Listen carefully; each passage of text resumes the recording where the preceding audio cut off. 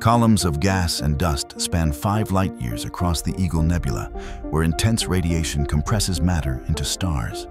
This structure is known as the Pillars of Creation. NGC 2207 and IC 2163 collide, forming new stars. In Herbig-Haro 4950, a jet of material from a young star collides with surrounding dust near a distant spiral galaxy.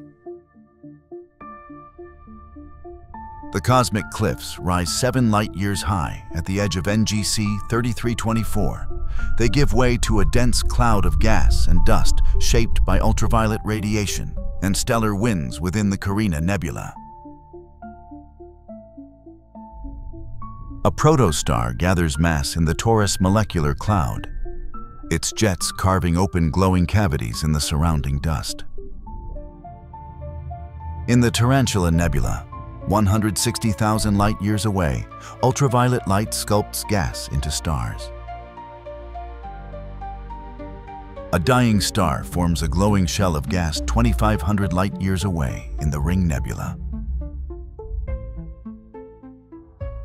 In the Orion Bar, ultraviolet light carves through clouds of gas and dust, revealing active zones of star formation.